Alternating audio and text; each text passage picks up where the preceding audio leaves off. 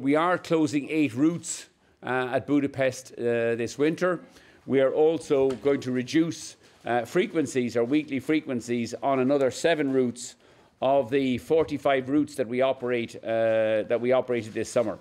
Over 2.5 billion of losses in the last 2 years. Hungary less competitive. It is now costing Hungary's airports and Hungarian tourism. We had planned to launch our biggest ever winter schedule from Budapest this winter.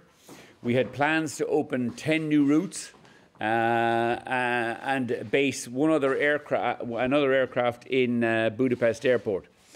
Sadly, however, those plans have now fallen at the altar of the Hungarian government's decision to impose a ludicrous and idiotic excess profits tax on the airline sector, which is reporting record losses. Is there a statement that you're also making by to levy an excess profits tax on McDonald's or Burger King or anybody else? It doesn't say much for either the independence or the integrity of the Consumer Protection Agency in this country. I suspect there was a number of Hungarian ministers who were drunk in a pub somewhere when they concocted the idea of, let's levy an excess profits tax on a sector making record losses.